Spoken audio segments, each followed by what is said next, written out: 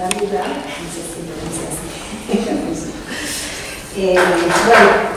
A quienes no la conocen, ella está ya hace unos cuantos meses aquí en Córdoba y bueno, va a tener un cargo simple para hacer docencia y estuvo... ¿Cuántos años estuvieron en Chile? ¿3 años?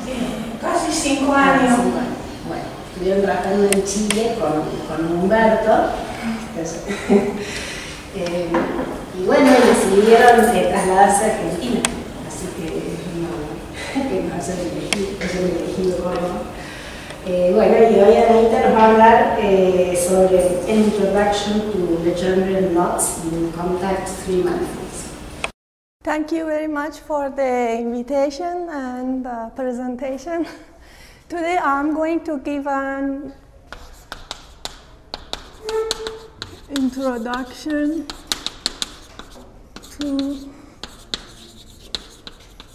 Legendrian knots in contact 3 manifolds. First of all, we need some background to recall.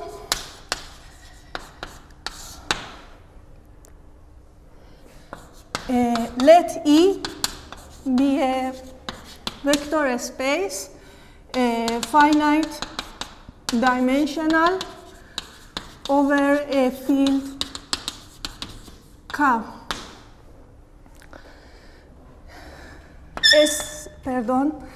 A symplectic form sigma on E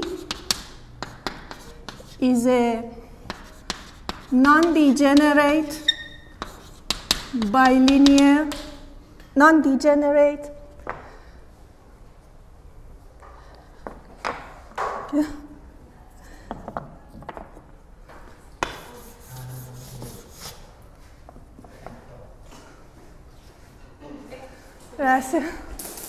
oops, non-degenerate two forms, to form sigma on E.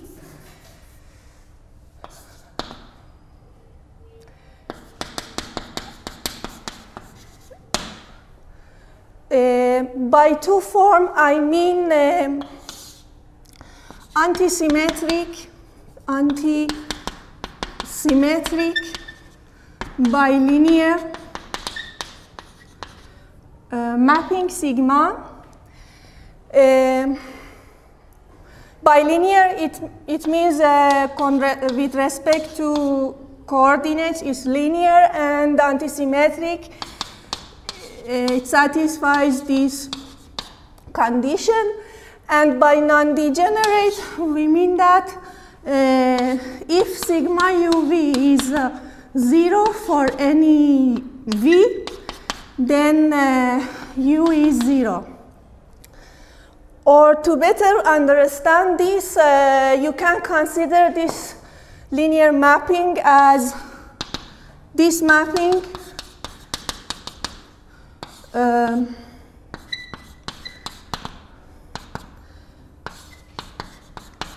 and in fact, to be non-degenerate means that the matrix of this mapping is non-degenerate.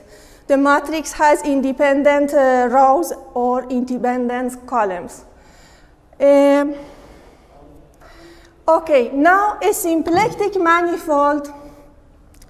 In fact, at each point, if you have a manifold, say X, is symplectic if at each point of X, the tangent space is a symplectic vector space, and there is an extra condition that d of sigma should be 0, or sigma is a closed form. And the other fact is that locally any symplectic manifold looks like if it is of dimension 2n, R2n with the standard symplectic form. And we remember that if a standard symplectic form is something like this summation on the Cartesian coordinates.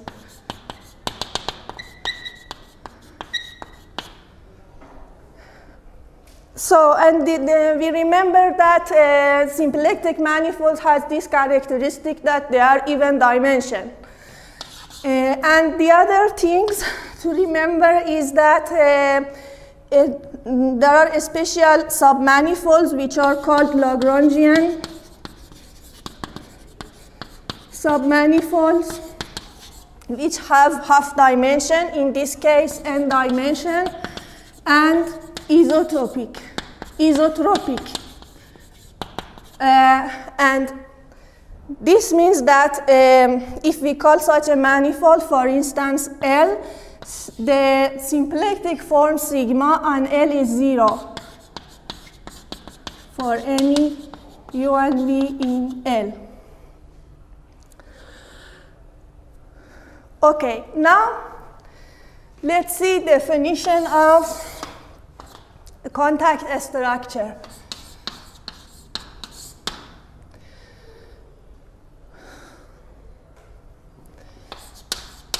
Let M be an odd dimensional,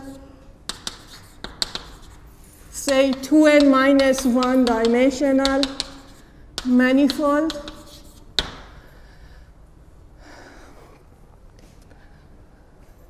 A contact structure eta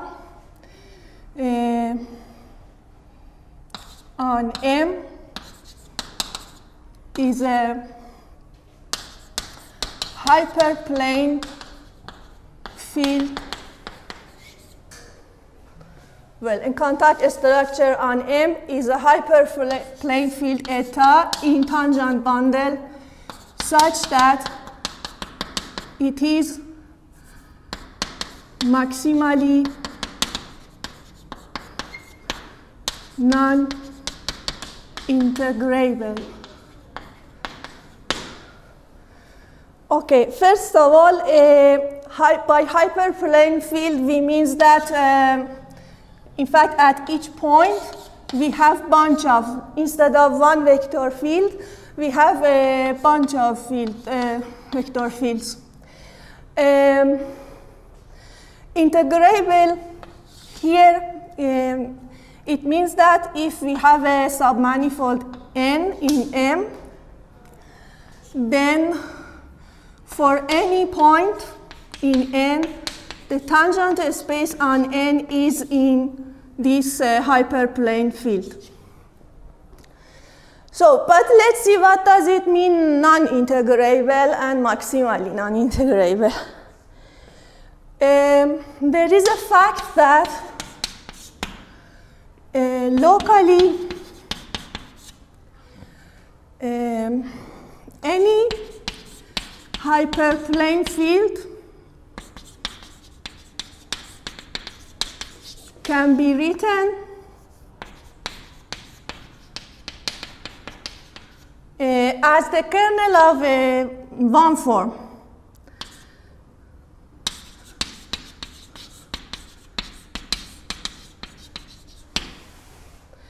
It's not hard to see, maybe later I will explain.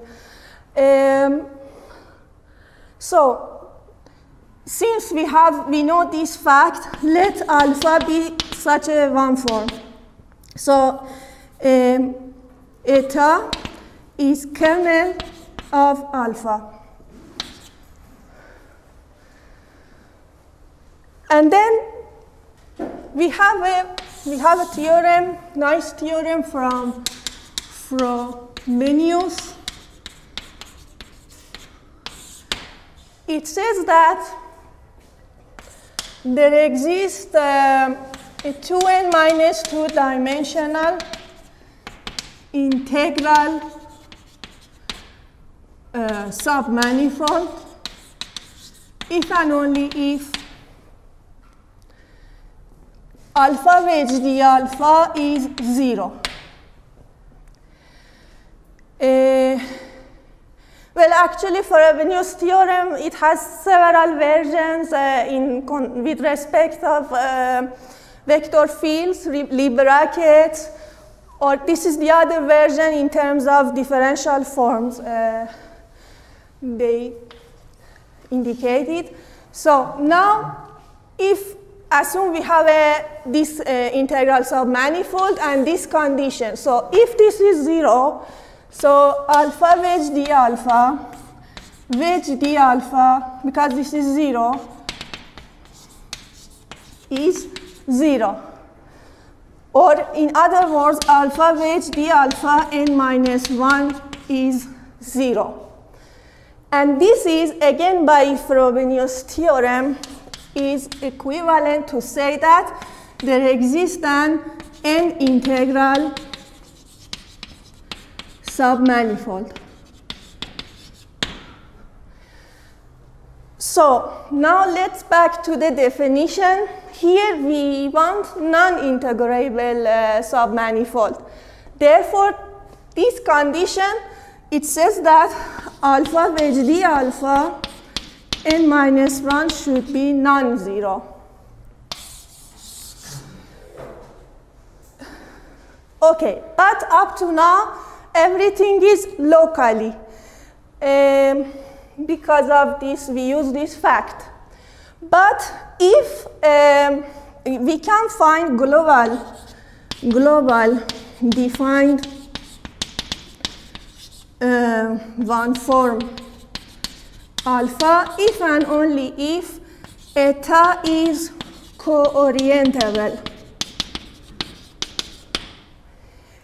Co-orientable means that the orthogonal complement of the eta is orientable. When we have this summation,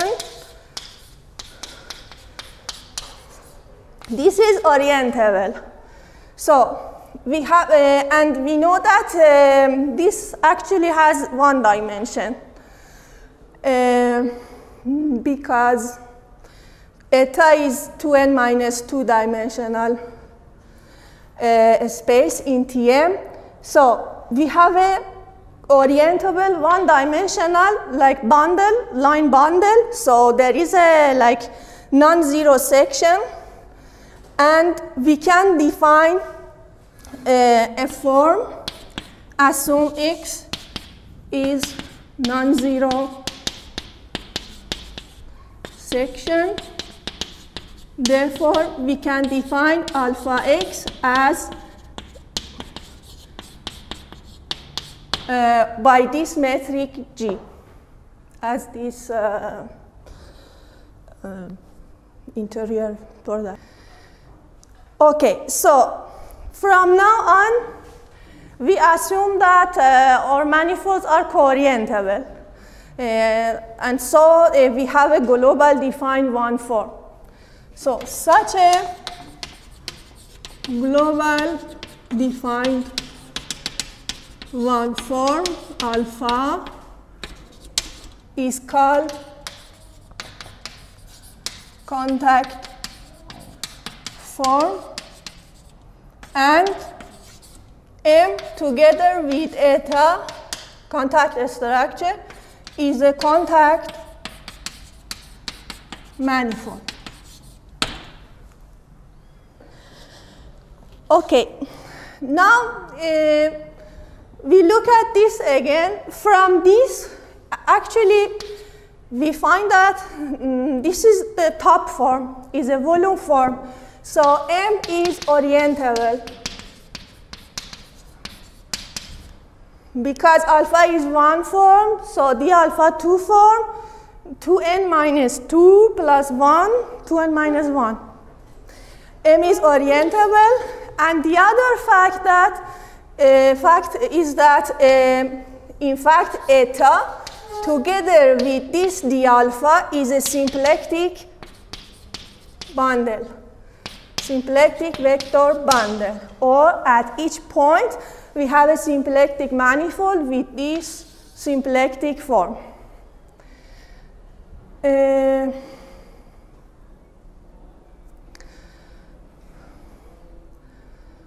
Okay, now as an example,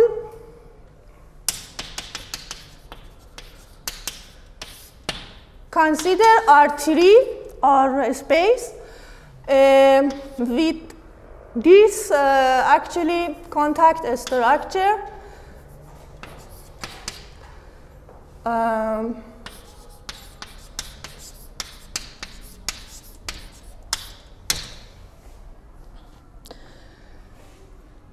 And it is easier to check that this contact form alpha satisfies this condition.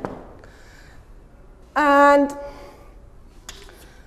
the same in symplectic manifolds that here I mentioned, in fact, Darboux theorem, that locally any symplectic manifold looks like R2n with a standard symplectic form. In contact manifold also we have Darboux theorem that locally any contact manifold looks like, okay, if it is of dimension 2n minus 1, looks like R2n minus 1 with this contact structure. And well, actually in 3 dimensions is this one. For this reason, they call this contact structure a standard contact structure.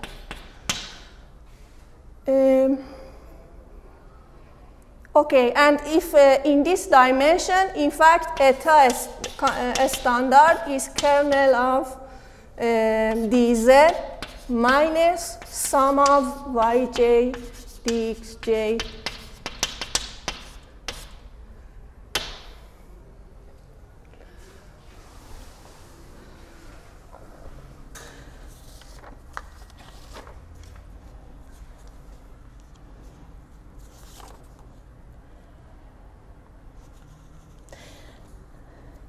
Yes, and about this, in fact, the statement of the Darboux theorem, when we say locally looks like R2n minus 1, what does it mean? It means that there is a contactomorphism, say phi, from a neighborhood in our manifold to neighborhood of R2n minus 1,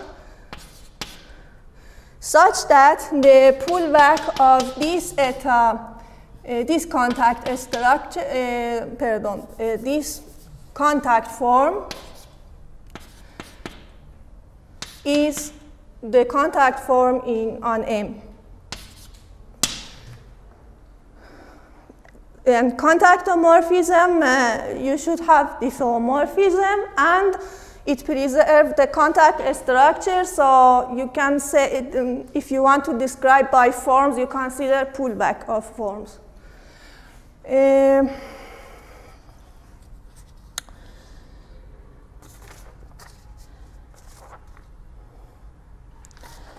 Okay, so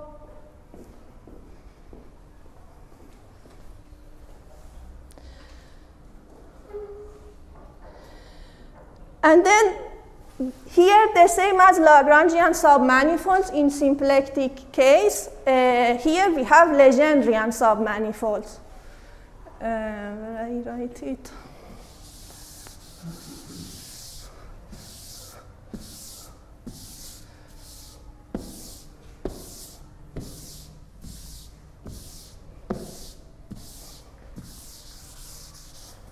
So,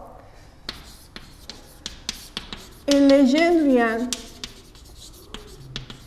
submanifold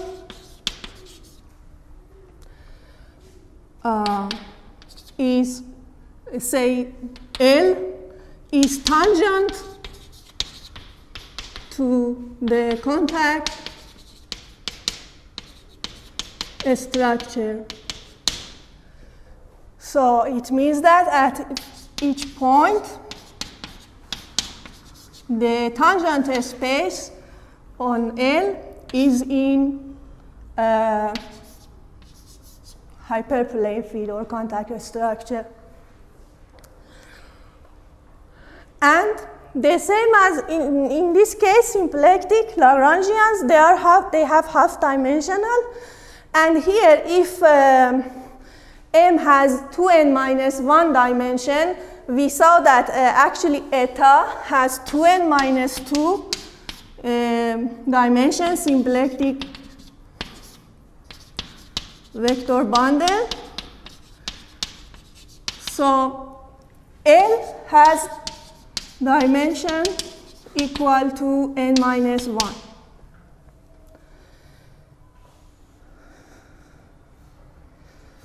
Okay, example of these Legendrian submanifolds,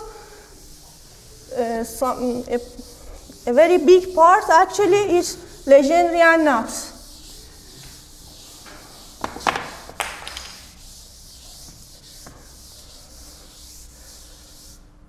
So let's see first what is knot.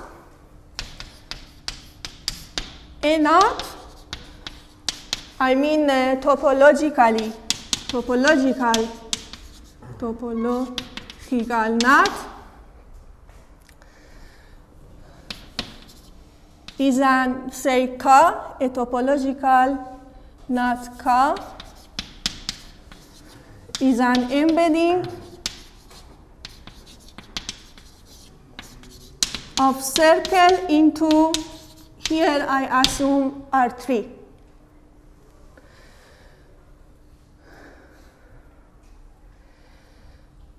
And then you can classify knots by the formation of these knots, these topological objects, through isotopies, which is this map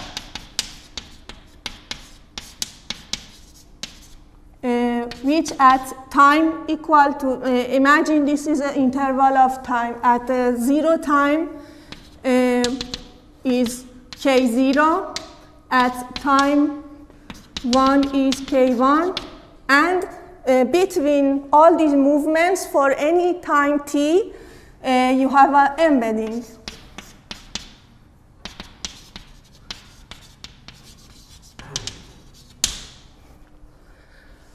Okay, now a Legendrian knot is a topological knot, and it has an extra condition, which is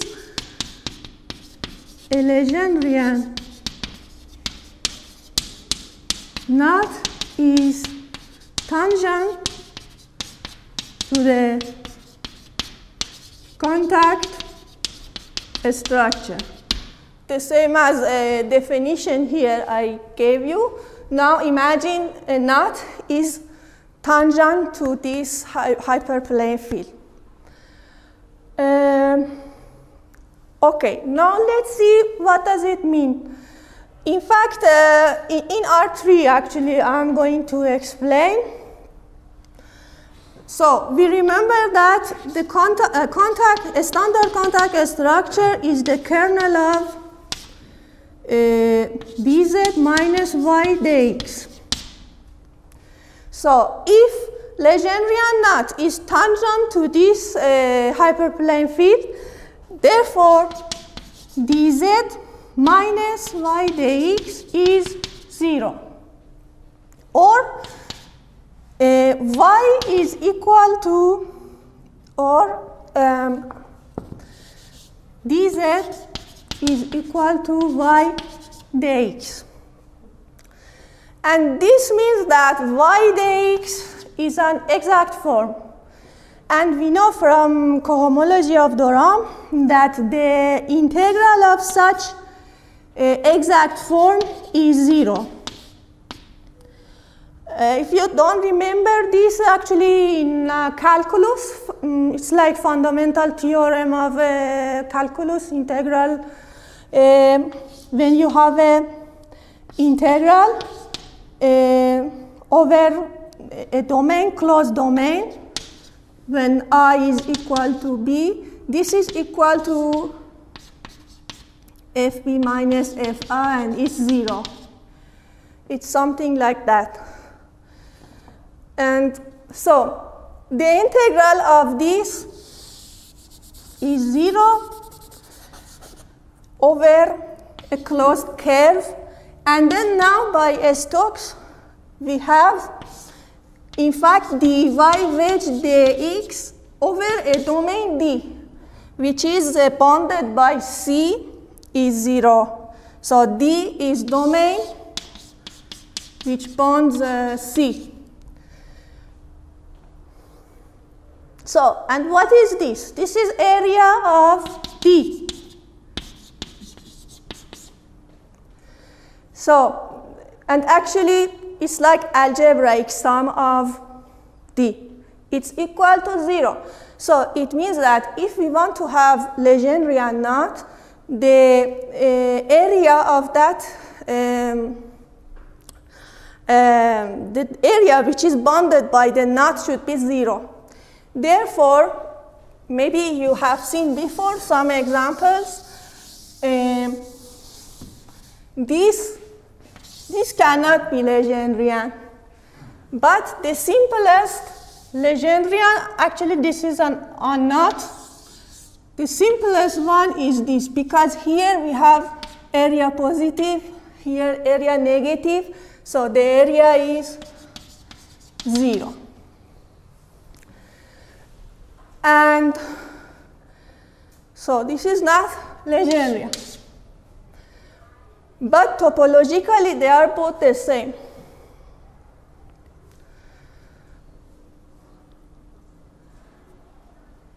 So there are other examples, for instance, of knots, something like this, and the area of this should be 0.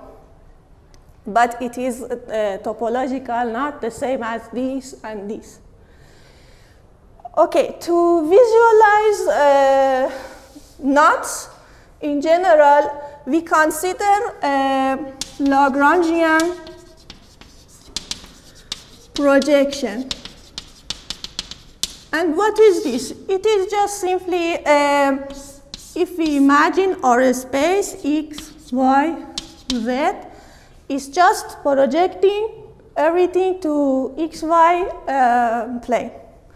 So for instance, if imagine you have this, so the projection is something like this in the plane.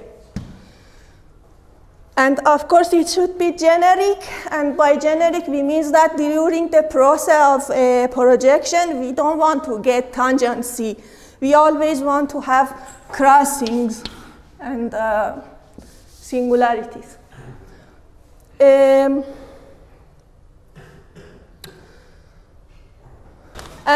there is another type of projection which is called front projection. In this case, so x, y, z, we project everything to xz plane. And in this case, it is interesting to see that we don't have such a tangency. And the reason is that if we have, so once again, because we have a Legendrian knot, so we have the kernel of contact form is contact structure. So dz minus y dx is 0. So y is dz over dx. And if we have such a tangency, it means that this is going to infinity. And so y is going to infinity. And this is in contradiction to have an embedding of a Legendrian knot as a closed submanifold. So, and how we correct it? Okay, when y goes to infinity, so it means that 1 over y goes to 0, or dx over dz goes to 0. And this means that we have cusp points. When we go to y goes to plus infinity, we get something like this, and this is for minus infinity. So instead of this picture, so we have cusp point. So maybe you have seen already some examples of Legendrian knots, for instance, something like this. And so now you know why we draw it like this. And this is, in fact, is equals to this.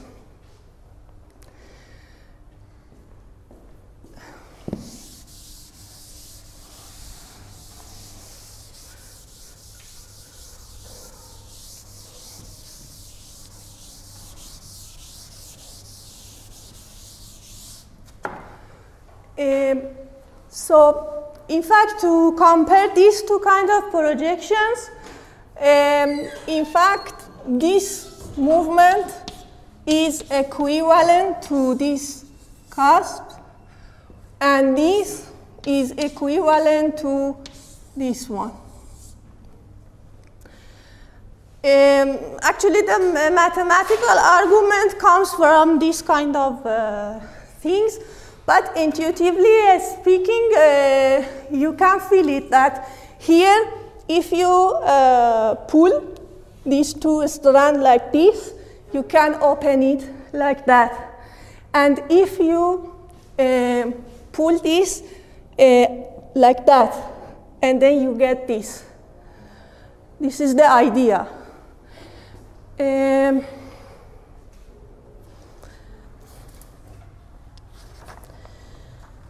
Okay, so now let's talk about a little about invariance of Legendrian knots.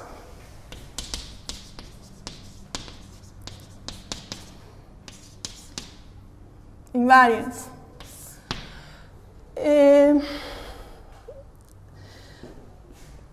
In fact, we have several types of invariance, topological invariance, which are like knot groups, which are fundamental group of the complement of the knot, or polynomial invariance, quantum invariance, Vasiliev invariance.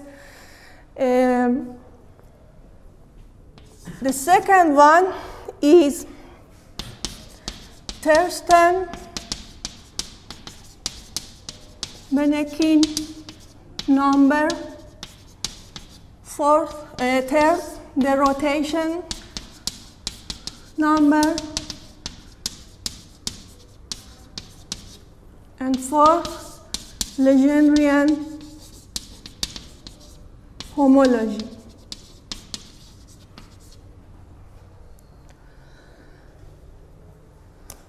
Okay, if talking about Legendrian knots, of course they should, as a topological knots, satisfy this topological invariance.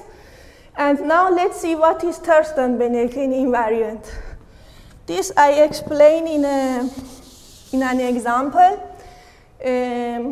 Imagine we have this Legendrian knot. The way to calculate this invariant is that consider this knot in this contact plane.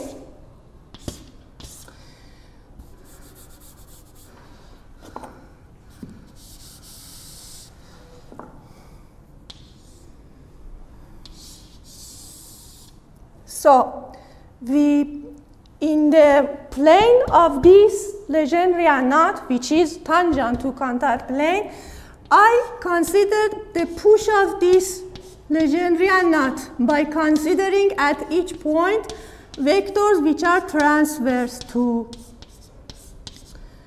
this knot.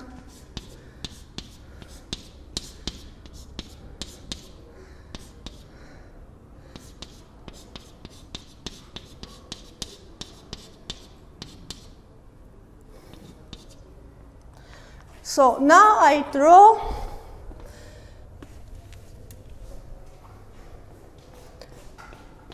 another knot like this.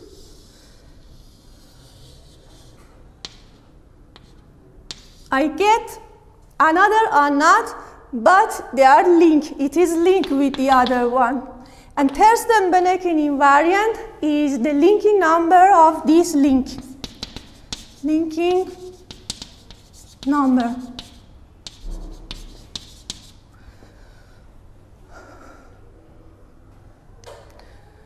And which is, in this example, is equal to -1.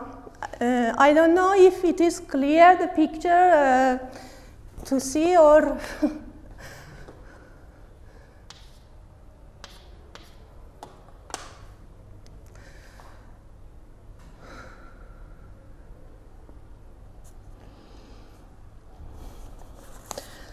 okay, but this is the simplest example, and to compute, and actually this is a knot. If we have knot, I mean without cutting the string, we cannot open it.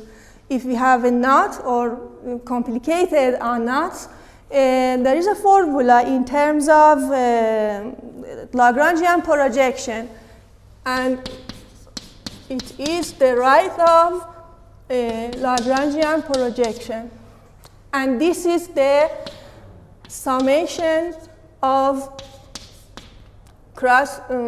sine of crossings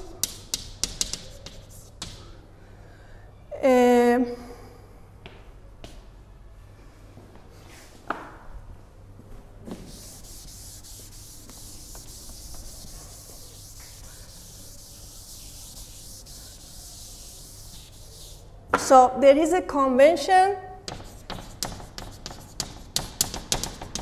that this crossing has sign -1, this has positive.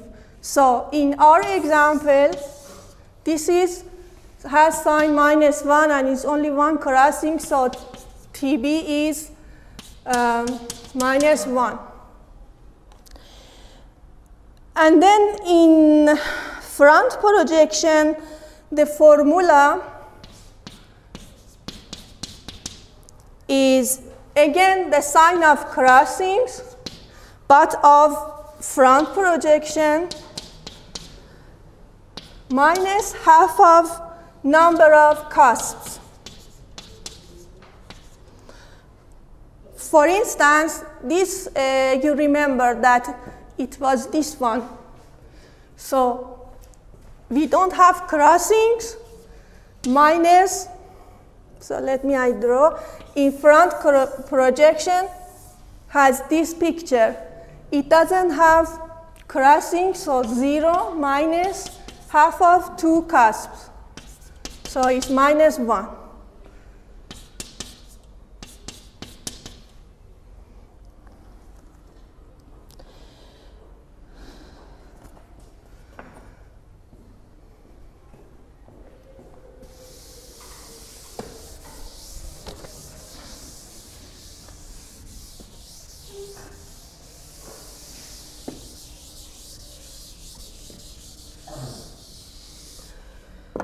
So let's see another example, for instance, this one.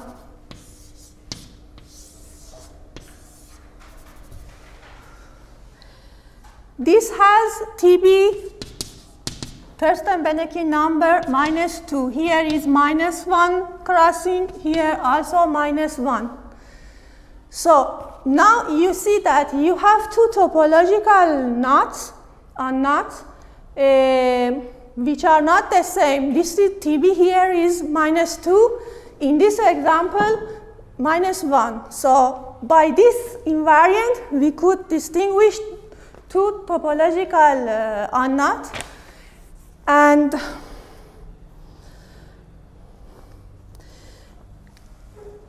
in front projection, the picture of this is like this. And here, again, we don't have any crossings. 0 minus half of 1, 2, 3, 4. Minus 2. The same. In front projection, in Lagrangian projection. And now look at this example.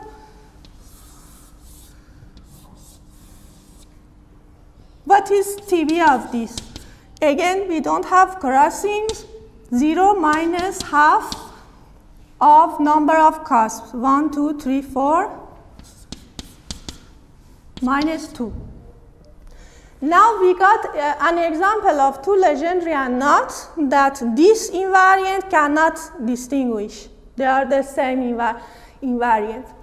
So we have another invariant, which is the third one, rotation number.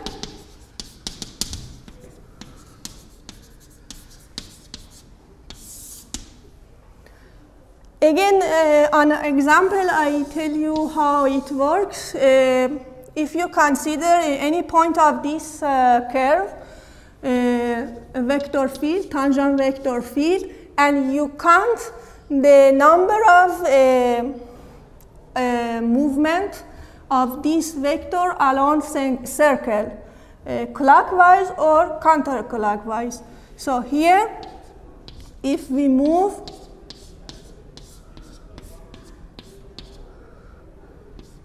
so we got back to here, it's 1, and then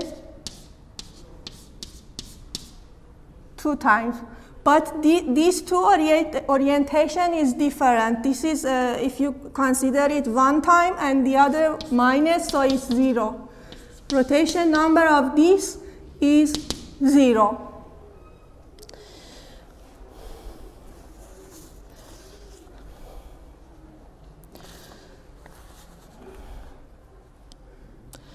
Okay, and so let's consider again these two that by Thurston-Banach number we couldn't distinguish them, but by rotation number, in fact, the formula is half of a number of cusps which goes down minus cusp goes up. So in this example here, if we consider the orientation of the Legendrian knot, we get rotation is half of cusps going down, 1, 2, 3, and there is 1 up. So it's 3 minus 1, 2 is 1. And then for this one, again, if we consider orientation like this, rotation is equal to half of 1 cusp down and 1, 2, 3 up. So here is minus 1. So we see that rotation number of this one is different with this one. So for this reason, in fact,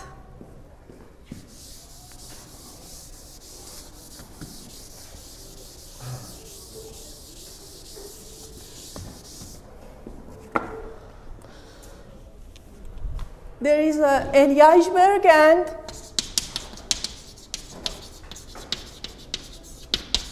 Fraser. They gave a complete classification for Legendrian knots. And in fact, we can visualize this theorem or result by this picture. If you consider this as rotations and here TB, we saw that here TB of this, the simplest Legendrian or not, is -1 and rotation is 0. So I put it here, 0, -1. And then the other example, these two,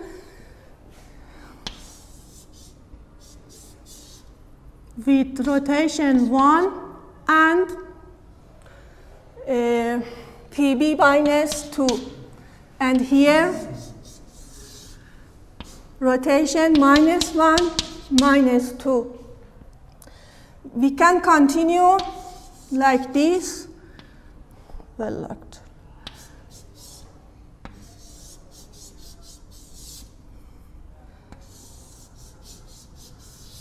And etc. to get complete classifications in terms of TB, Tersten-Benecki number and rotation number.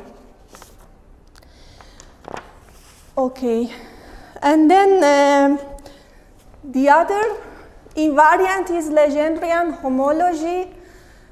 I guess it's better I leave it for other occasion. So thank you very much.